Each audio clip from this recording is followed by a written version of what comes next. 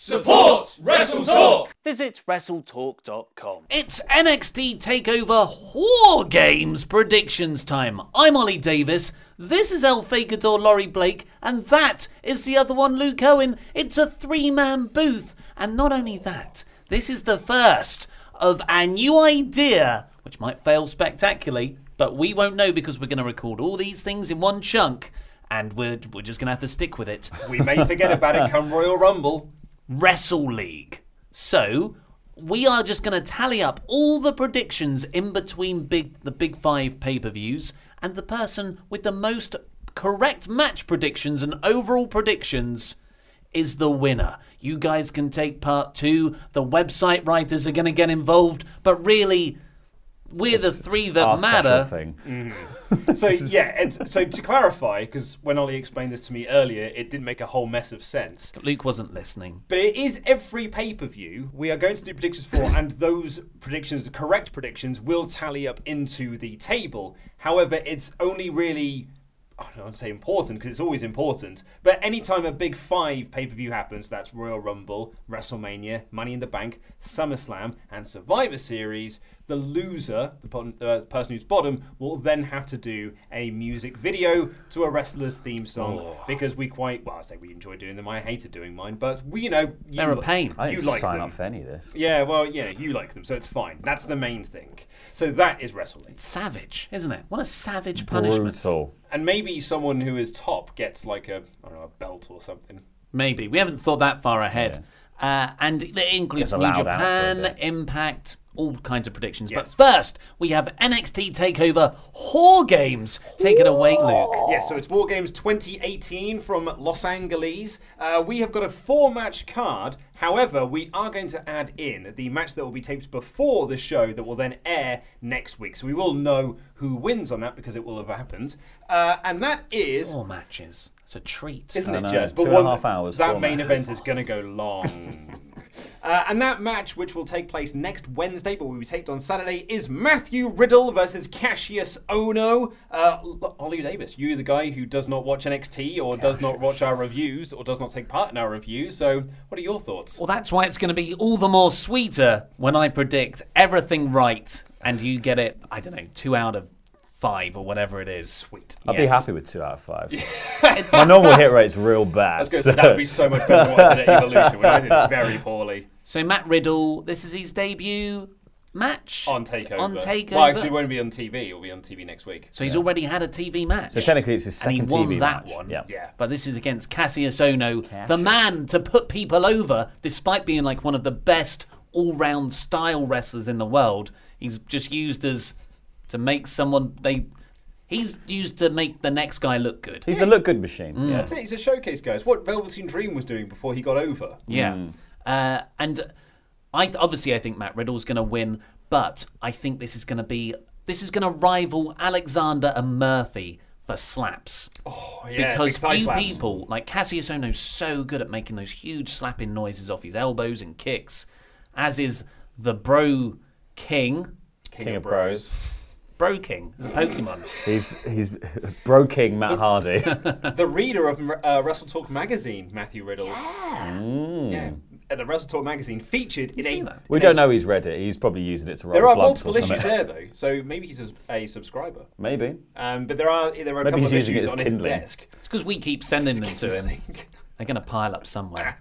What about you, Fakador? I mean, it's fairly obvious, isn't it? I feel like it's a Ohno, right? Yeah, it's Ohno. You go with Riddle? I'm going with It's a Riddle. hot start to the competition. I am also going for Matthew Riddle in this. However, I was just thinking then, and maybe I'll say this just to be different.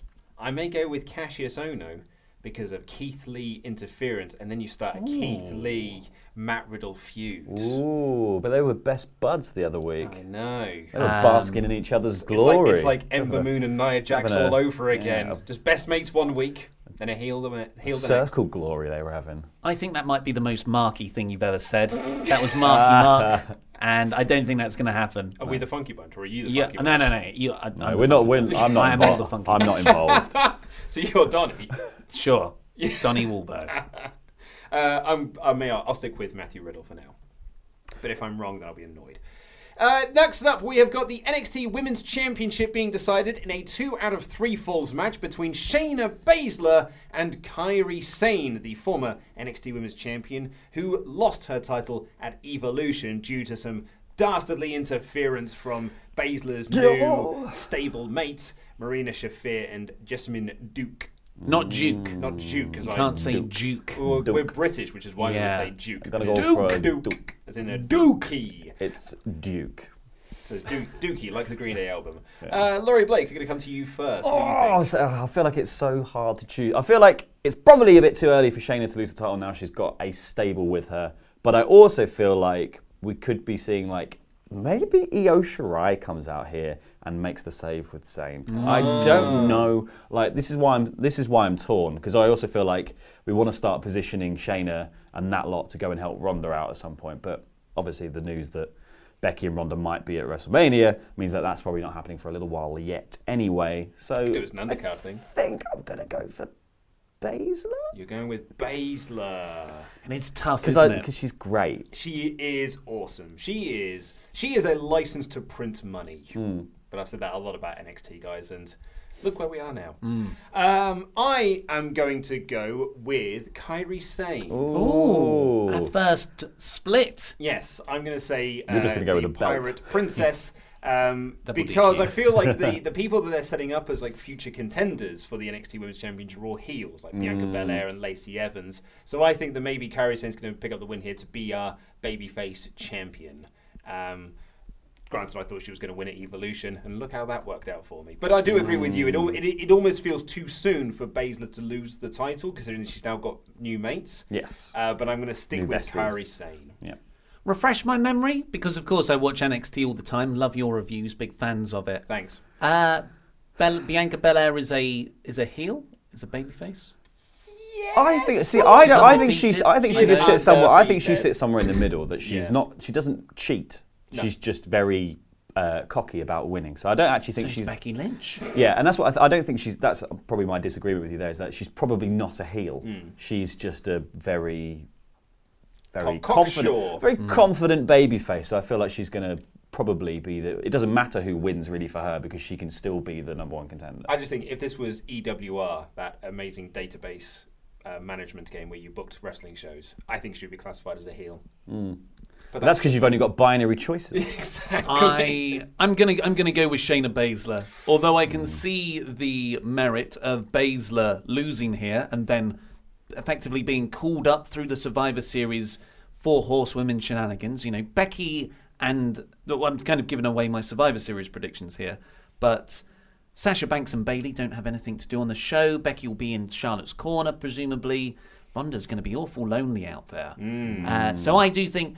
But, you know, maybe she doesn't have to lose the title for that to happen. Yes, very and true. you can actually create not just the one time a year when Raw and SmackDown go head to head, but a bit of NXT in there as well. Yeah, a menage a trois. Imagine. It's really funny as well, because, you know, we make a lot of fun of, like, it's the one time of year when Raw and SmackDown go head to head in direct competition, despite the fact it happened at the World Cup and at Evolution. Mixed match challenge is still going on, and those are Raw versus SmackDown matches. Oh yeah, Yeah, they're Raw versus SmackDown dance breaks. What a weird thing to suddenly enter continuity and have stakes. Whoever wins this gets the last spot in the Royal Rumble. Yeah. You. Up next, we have got a blood feud. Who ran over Aleister Black? It was only bloody Johnny Gargano. It is Aleister Black versus Johnny Gargano. Gargano is a heel now, but he's a heel who believes he is a babyface, which makes him absolutely fascinating, whereas Aleister Black is looking to get his revenge for Johnny Gargano attacking him backstage. Oliver Davis, where are you sitting on this? Or is it my turn to go first? Well, I see this as a #1 contendership positioning match. Of course, Black former champion. Gargano has not held that yet, but he's got this long-running blood feud with Ciampa. So I think the money would be in Gargano winning to set up another Ciampa-Gargano match. I don't know how that plays out, though, with their respective moralities at the moment. And then you have that payoff at the January TakeOver show, which I believe would be 1 year since Ciampa returned and bash Gargano on the back after the Almas match, that terrific Almas match. So yeah, I guess that's, So I'm going to go Johnny Gargano. But this is, like, credit to NXT booking. I love whatever happens here.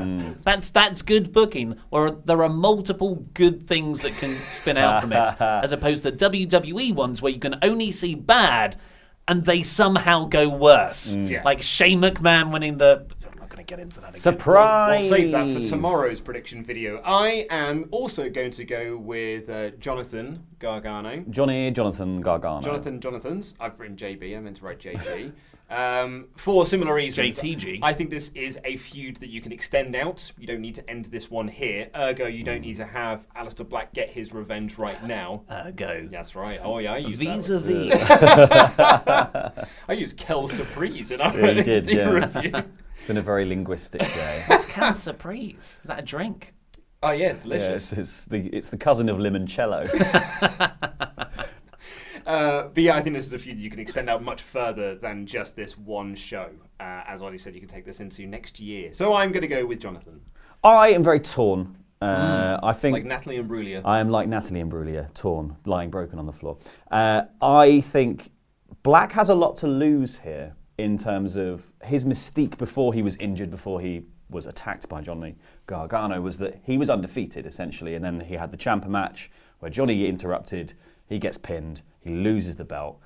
He was a monster before that. If he loses here without some sort of massive amount of shenanigans, I would be like, that's kind of destroying his mystique slightly here. However, I do feel all the story is about Johnny, really, here. So I think limoncello, I'm just going to go with Aleister Black. To be contrarian. Oh, we're now we've spun off from our initial consensus on Matt Riddle winning. But I think this league has just turned up a notch. Yeah. But I think here, like the thing is that Johnny can continue to have the sort of heel thing not necessarily work out for him, and it can drive him darker and deeper. Yeah, that's true. And then hopefully build to maybe either a redemption where he comes back up and becomes the babyface he's actually meant to be, and he realizes the error of his ways, or not. I also think this is going to go on later than Ciampa Velveteen Dream. I can see Dream Ciampa being like third on the, well, I'd say maybe even second on the card, I guess. I can see that. With Baszler opening. I don't think we should discount a double count out or like a DQ finish where no guy loses, because they haven't had that three-way match yet, have they? They have not. Which was what was originally meant for the TakeOver Brooklyn 100. Yes. Yeah, around that number. So if they both draw in some way and it sets up a three-way between them, that could be a nice way for So what if Gargano Ciampa to comes out and redeem attacks? themselves. What if Ciampa comes out and attacks Gargano or attacks Black and gives him the win? Yeah. So speaking of, let's get into it. Tommaso Ciampa versus the Velveteen Dream for the NXT Championship. I am stunned this is not a three-way with Lars Sullivan, because that's the other side of this. Is like, where does Lars factor into these storylines that we are weaving out of our brains in regards to the NXT Championship? He beat Velveteen Dream on TV, so he has got a stake to be a contender. I think Vince has seen him. I think they've been trying to keep him hidden. Yeah. But he's so big, like eventually it was going to happen. Vince has seen him. He's seen his sexy little trunks. He's gone into it. It's like, oh, Braun, I didn't know you were down in NXT. What? You're a different Braun. Vince saw a satellite photo of Florida and could just make out Lars on the horizon. He was like, "That's my guy. That's fine. I want him now." Do you think Vince just sits in like this He's freaking huge, like a sonar bunker, and he's got loads of people like tracking body mass? Yeah. There's our next big star. He's the only person to have found Nessie, and he signed it. To a developmental contract. Yeah. So I think, I think Lars is kind of being phased away so he can be called up. It's interesting that he's just beaten the number one contender then. I don't watch NXT every week. I'm gonna go with TC on this one. I think as much as I like Velveteen Dream, it is not his time to win the NXT Championship at this point. I think it is something you want to save for down the line if he's not getting called up. So I'm going to say Ciampa retains. He remains the champion. Yeah, I think I reckon we'll probably reach consensus on this. Tommaso Ciampa retains. He's such a good heel champion. He's up there with Sami Callihan as the best heels in the business right now, I think. And like Velveteen Dream, as much as I love him, I don't think he's polished enough. I think he makes too many in-ring mistakes. Character-wise and charisma-wise, he's so strong on that. It carries through, and people seem to overlook that stuff. But I think he needs at least another year and a half in NXT to really, really make him a finished, solid product before he comes up. And now isn't... Like, he's not NXT Championship material. Not the You look at the lineage of people who have held it. Yeah, maybe soon, but not now. I wouldn't say in the next 6 months either. No. Laurie Blake? Ciampa's going to retain. Cool. But I think Gargano is going to help. I think part of his thing is that he wants to be the one to beat the big baddie. Oh, that's good. And he will not want Dream to win the title here. So he will come out and he will stop Dream winning. Yeah. So he can be the one to conquer Ciampa and win the championship down the line. I like that because, like, in Ciampa's eyes, that might look like Gargano wants to reunite DIY. But in Gargano's mind, the reason why he's doing it is because, well, I want to beat you. I want to destroy you. Yeah. But he wants to save NXT from Ciampa specifically. So he wants to be like, it's not about making Ciampa lose the title. It is about keeping the belt on Ciampa until he gets the shot at it. That is excellent. Yeah. That is really, really good. Good work, Blake. And what will likely be the main event of the show, it is WarGames Undisputed Era taking on the ragtag team of Ricochet, Pete Dunne, and the War Raiders. I'm going to ask Laurie Blake first. Oh, Bearing in mind Undisputed... It's like it's caught you by surprise. No, I just don't know. It's the title of the pay-per-view. I know. I just don't know. I feel like it could just go either way and it would be fine. Like, it's one of those weird ones where I don't think anyone comes out of this match looking weak or looking bad. Well, that was the brilliance of WarGames last year. Exactly, it's like Sanity didn't lose anything in that match, neither did AOP from losing it. And at the same time, Undisputed Era gained so much from it. Yeah. So I think, and that's the thing. It's like, do we want Undisputed Era to be two-time winners of a WarGames match? Or do we want Dunne, Ricochet, who are both champions, and War Raiders, who are also basically number one contenders for the tag belts at this point? You've got to kind of guess that they'll be the next in line to get a proper title shot. I feel like they stand slightly more to lose in terms of getting a loss here, but I also feel like you just want to keep Undisputed Era looking really strong and like a team. They've done a lot of sort of infighting between the other four that seems to set up the idea that they might not be able to pull it out of the bag. Yes. So, Undisputed Era? Laurie Blake going with the Put a question mark next to the end, the way your voice went up at the end. Oh, okay. That was a question mark. Undisputed Era. There you go, that's yes, you're going with UE. Couldn't help it. It is worth noting as well that this is going to be a traditional WarGames match as opposed to WWE's version they did last year with 3 different teams, 3 trios. This is going to be 4-on-4 with the Undisputed Era getting the man advantage. So I believe a traditional WarGames match, they would have the roof, and it would have 5-on-5. I know they've done 4-on-4. Okay, but traditional. Well, it's semantics. It's not Survivor Series traditional. Let's be honest. Hashtag not my WarGames. Davis, what do you think? Undisputed Era, quite confidently. I think like they should do that. That's the way it should be. I love it when you have a team of arguably separately better in wrestlers, but when they come together, it's the unity that they don't have to overcome the coherent team. So that, Undisputed Era, they're the proper faction. Of course they should beat Ricochet, Pete Dunne, and War Raiders together because they've got all the experience.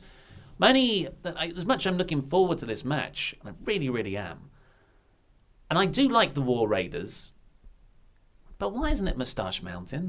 I know, you've been very upset about this, haven't you? You get a Ricochet and British strong style team. Considering all that great stuff you did with Moustache Mountain and the Undisputed Era in the summer. 5 stars. Meltzer and this guy. 5 stars, that match on the NXT show.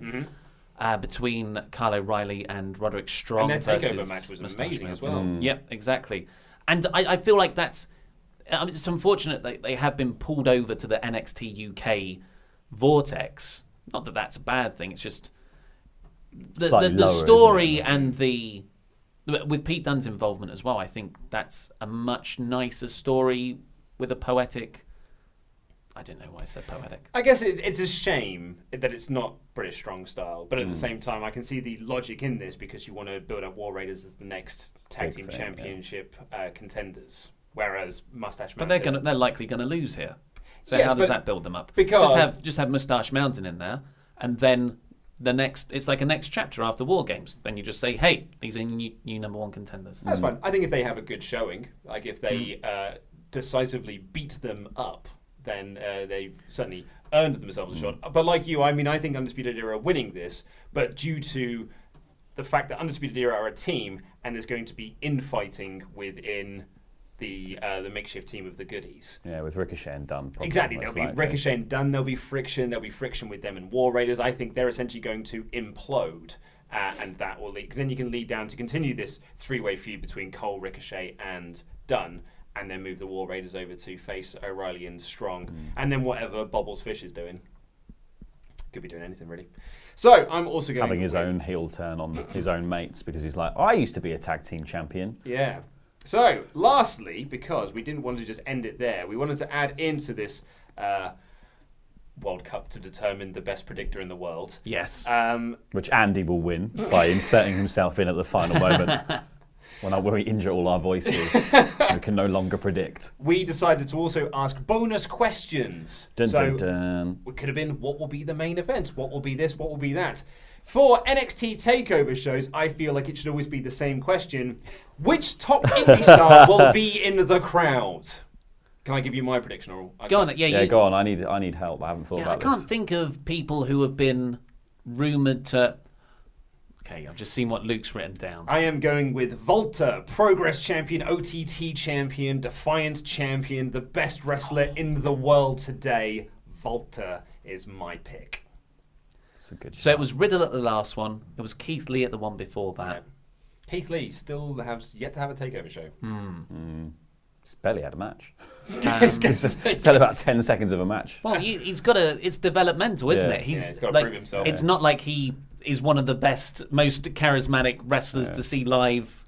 You got to learn the WWE. You've got to learn the way, brother. yeah. He's got to learn those rest holds. How Yeah. to properly apply them for ad breaks. That's what I want from a Keith Lee match: Sleeper. is rest holds. Oh yeah, Not like moonsaults off the top rope from a No. 350-pound man. dude, you're a big guy. Neck cranks. That's your bread and butter, mate. Work like a big man. Breathe.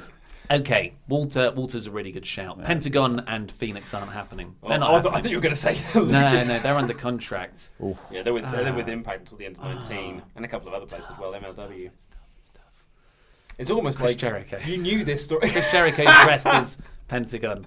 Hangman Page. Oh, Laurie Blake going with Hangman. That is an That's a excellent great shout. shout. Oh, no, I thought he was just behind you there, isn't he, old Hangman? You've both taken the good ones. I mean, I think it's going to be Walter, but I don't want to be lame and have the same prediction. It is lame. So, Chelsea Green. Marty Skrull. You're going with Marty Skull? I thought you were going to say Matt Hardy for a second. No. The only reason I'm saying that is because Meltzer's reported that his contract is slightly out of step with everyone else's. So it's Hangman's. Hangman's already up, isn't it? Yeah. But everyone, like Bucks, Cody, Kenny, their contracts with New Japan and ROH expire December 31st. Whereas I think Skull isn't a part of that. But I can't remember if that's actually because it's later or it's... I've lost this one. It's not going to be Skull. You're but going I'm with saying Marty, formerly of this parish, Marty I Skull. feel like there'd be much easier people to pick. Yeah. Chelsea Green might be there. You never know. It's like she's That's been signed. true, actually. Yeah, I mean, she is... Punishment Martinez. Yeah, she's... that's a good... But hasn't he's debuted in live shows, I guess. Yeah, actually, Punishment's a much better show. At Can I least change we know he's there. Can I change mine to Well, Punishment that's quite Martinez? easy because we know all these people are there. We've seen pictures of them in the training centre. Do you want Punishment? No, I've made my bed. I can't. That's not an out there pick. That's he's guaranteed to be there. Yeah, but I'm going to get that one wrong. Deservedly so, because you both came up with better options. But that's all we've got time for the NXT predictions. We'll have Survivor Series 1s going up tomorrow. Click the videos down here, because these two reviewed the Go Home episode of NXT if you want to catch up with that. And yeah, I've been Ollie Davis, El Fakador, Laurie Blake, Luke Owen, and that was Rambling.